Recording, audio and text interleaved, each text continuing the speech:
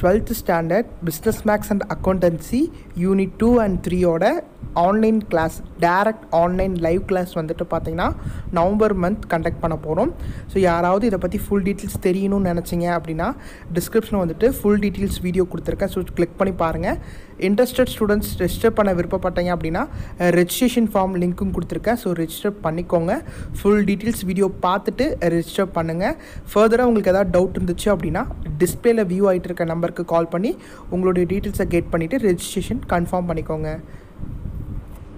Welcome students. நம்ம இன்றைக்கி என்ன பார்க்க போகிறோம் அப்படின்னா சாப்டர் 6 12th ஸ்டாண்டர்ட் அக்கௌண்டன்சியோட சாப்டர் 6 நமக்கு என்ன அப்படின்னா ரிட்டையர்மெண்ட் ஆஃப் பார்ட்னர். அதாவது ஒரு பார்ட்னர்ஷிப் ஃபார்மில் ஒரு பார்ட்னர் ரிட்டையர் ஆனார்னா என்ன பண்ணணும், அதே மாதிரியே ஒரு பார்ட்னர் இறந்து போயிட்டார்னா அவங்க எப்படி அக்கௌண்ட்ஸை மெயின்டைன் பண்ணணும் அப்படிங்கிற கான்செப்டாக வந்து இந்த சாப்டர் 6 நம்ம பார்த்தோம். ஆல்ரெடி நான் வந்துட்டு உங்களுக்கு இல்லஸ்ட்ரேஷன் சம்ஸ் உங்களுக்கு ஆல்ரெடி நான் வீடியோ போட்டுட்டேன். சரிங்களா, நீங்கள் எல்லாம் பார்த்துருப்பீங்கன்னு நினைக்கிறேன். ஸோ இல்லஸ்ட்ரேஷன் பார்க்காதவங்க அது பார்த்துட்டு இது பார்த்தீங்கன்னா உங்களுக்கு ஈஸியாக புரியும். ஸோ இதில் வந்துட்டு நான் சம்மை மட்டும்தான் எக்ஸ்பிளைன் பண்ண போகிறேன். அந்த தியரி கான்செப்ட்லாம் பார்த்தீங்கன்னா இல்லஸ்ட்ரேஷன் எக்ஸ்பிளைன் பண்ணும்போதே உங்களுக்கு சொல்லி கொடுத்துருந்தேன். ஸோ இல்லஸ்ட்ரேஷனை தெளிவாக பாருங்கள். இல்லஸ்ட்ரேஷன் பார்த்துட்டு எக்ஸைஸ் சம்ஸ் பார்த்துக்கோங்க. சரிங்களா, இப்போ எக்ஸைஸில் ஃபர்ஸ்ட் ஒன் என்ன அப்படின்னா வந்துட்டு Dheena, Suresh and Janagi are partners sharing profit and loss in the ratio of 5:3:2. On 31st/3/2018 Dheena retired. So 3 பேர் பார்ட்னராக இருக்காங்க. யார் தீனா, சூர்யா, ஜானகி. ஸோ இதில் வந்துட்டு தீனா என்ன பண்ணுறாங்க, ரிட்டையர் ஆகிறாங்க. On the date of retirement the book of the firm ஷியோனுடைய reserve fund. So reserve fund எவ்வளோ இருக்குது, 50,000 இருக்குது. ஸோ ஜேர்னல் என்ட்ரி வந்து நம்மளை போட சொல்கிறாங்க. ஒன்று கிளியராக புரிஞ்சுக்கோங்க, ரிட்டையர்மெண்ட் ஆஃப் பார்ட்னர் அப்படின்னாலே வந்துட்டு இந்த ரிசர்வ் ஃபண்ட் யாருக்கெல்லாம் சொந்தம், அந்த 3 பார்ட்னருக்கும் தான் சொந்தம். யார் தீனா, சூர்யா, ஜானகி. ஸோ இந்த ரிசர்வ் ஃபண்ட் அமௌண்ட்டை 3 பேர்த்துக்கு நம்ம பிரித்து கொடுக்கணும். ஸோ அதுக்கான ஜேர்னல் என்ட்ரி என்ன அப்படின்னா general reserve account theta to Dheena's capital to Surya's capital to Janaki's capital. அதாவது general reserve account theta to all partners capital account. So இது என்ன ரேஷியோவில் பிரிச்சுக்கோங்க அப்படின்னா அவங்களுடைய ஓல்டு ப்ராஃபிட் ரேஷியோ ஆன 5:3:2. ஸோ 50,000 into 5/10, 50,000 into 3/10, 50,000 into 2/10 போட்டாங்கன்னா தீனா, சூர்யா அண்ட் ஜானையோட கிடச்சிரும். ஸோ கிளியராக புரிஞ்சுக்கோங்க, ரிசர்வ் ஃபண்டை வந்து நம்ம என்ன பண்ணுறோம், ஆல் பார்ட்னர்ஸ்க்கு பிரித்து கொடுக்குறோம். ஸோ அதுக்கான Journal entry general reserve account theta to Dheena's capital to Surya's capital to Janagi's capital. That's it. Okay. Then second sum. Rosie, Radhi and Rani are partners. A firm sharing profit and loss equally. Profit and loss equally அப்படினாலே என்ன, 1:1:1. அதை கிளியராக புரிஞ்சுக்கோங்க. Radhi retired from the partnership on 1/1/2018. On that date their balance sheet shown accumulated loss. So accumulated loss எவ்வளோ இருக்காமா, 45,000 இருக்குது. So ப்ராஃபிட்டாக இருந்தாலும் லாஸாக இருந்தாலும் அது யாருக்கு சொந்தம், அந்த 3 பார்ட்னருக்குமே சொந்தம். சரிங்களா, give the Journal entry for to distribute the accumulated லாஸை நம்ம டிஸ்ட்ரிபியூட் பண்ணுறோம். ஸோ அதுக்கான ஜேர்னல் என்ட்ரிஸ் பார்த்தீங்கன்னா ப்ராஃபிட் அதுக்கப்புறம் ஜென்ரல் ரிசர்வுக்கு தான் வந்துட்டு எங்கே வரும், பார்ட்னர்ஸ் கேபிட்டல் வந்து கிரெடிட்டில் வருவாங்க. இது லாஸாக இருக்கனால பார்ட்னர்ஸ் கேபிட்டல் எங்கே வந்துடுவாங்க, டெபிட்டில் வந்துடுவாங்க. ஸோ இதுக்கான ஜேர்னல் என்ட்ரி நமக்கு புக்கில் என்ன கொடுத்துருப்பாங்கன்னா all partner capital account theta to profit and loss account. So Journal entry என்ன, ரோசிஸ் capital account theta, Rati capital account theta, Rani capital account theta to profit and loss account.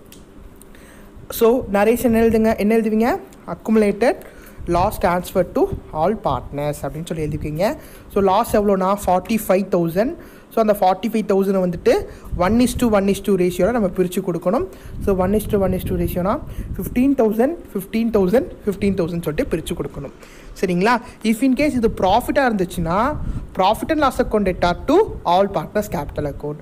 லாஸாக இருக்கிறதுனால மட்டும்தான் partners என்ன பண்ணுறோம், டெபிட்டில் போடுறோம். If in case இது ப்ராஃபிட்டோ general ரிசர்வோ இல்லை investment fluctuation ரிசர்வோ ஒர்க்மென் compensation ரிசர்வோ இருந்துச்சுன்னா partners capital எங்கே போடணும், கிரெடிட்டில் போடணும். பிகாஸ் அது அவங்க எடுத்துக்கிறாங்க. அவ்வளோதான் கான்செப்ட். ஓகே, இது செகண்ட் சம். அடுத்து தேர்ட் சம் வந்துட்டு Akash, Mukesh and Sanjay R partners in a firm sharing profit and loss in the ratio 3:2:1. their balance sheet as on 31st March 2017 is as follows. So இதில் நமக்கு என்ன சொல்கிறாங்க பாருங்கள். கொஸ்டின் என்ன கொடுத்துருக்காங்க, லைபிலிட்டிஸ் அசட் கொடுத்துருக்காங்க. ஸோ ஃபஸ்ட்டு அக்குமுலேட்டடாக இருக்கிறது என்னங்கிறத ஃபஸ்ட்டு நீங்கள் அண்டர்ஸ்டாண்ட் பண்ணுங்கள். ப்ராஃபிட் அண்ட் லாஸ் அப்ராப்ரியேஷனுங்கிறது ஒரு அக்குமுலேட்டட், ஜென்ரல் ரிசர்வ்ங்கிறது ஒரு அக்குமுலேட்டட், ஒர்க்மேன் காம்பன்சேஷனுங்கிறது ஒரு அக்குமுலேட்டட். ஸோ இது மூணு என்ன பண்ணணும், நம்ம 3 பார்ட்னர்ஸ்க்கும் பிரித்து கொடுக்கணும். ஸோ கொஸ்டின் என்ன, pass journal entry to transfer accumulated profits and prepare capital accounts of the partners அப்படின்னு சொல்லிட்டு கொடுத்துருக்காங்க. ஸோ நம்ம என்ன பண்ணுறோம், இது ப்ராஃபிட் என்ன பண்ணுறோம், நம்ம 3மே பிரித்து கொடுக்குறோம். Profit and loss appropriation, general reserve, workmen compensation, இது 3ஐயும் ஆல் பார்ட்னர்ஸ்க்கு கிரெடிட்டில் வைக்கணும். அவ்வளோதான். So profit and loss account debtor, general reserve account debtor, workmen compensation fund account debtor to Akash capital, Mukesh capital, சஞ்சய்ஸ் capital. So இது ஃபுல்லாக ப்ளஸ் பண்ணிக்கோங்க. ப்ளஸ் பண்ணிவிட்டு அவங்களோட ratio என்னென்னா வந்துட்டு 3:2:1 அந்த ரேஷியோவில் பிரித்து கொடுத்துடணும். சரிங்களா, அவ்வளோதான். ஓகே, இதோட 3rd சம் நமக்கு முடியுது. அடுத்து 4th சம் நமக்கு என்னென்னா ரீவேல்யூவேஷன் ப்ரிப்பேர் பண்ணணும். ஃபஸ்ட்டு 3 சம்மும் வந்துட்டு அக்குமுலேட்டடாக நம்ம பிரித்து கொடுத்துருக்கோம். 4th சம் ரீவேல்யூவேஷன் ப்ரிப்பேர் பண்ணணும். ரோஜா, நிலா and Kanaka R partners sharing profit and loss in the ratio of 4:3:3 on 1st April 2017. Roja retires and on retirement the following adjustments are agreed upon. So following adjustments agreed பண்ணியிருக்காங்க.